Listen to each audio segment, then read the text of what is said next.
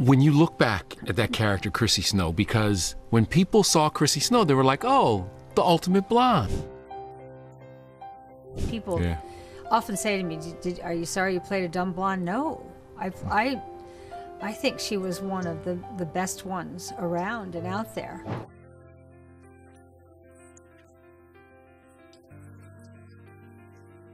Suzanne Somers plays a dumb blonde character. I hope they know I play it well. They probably do, because so many people believe that's who I really was.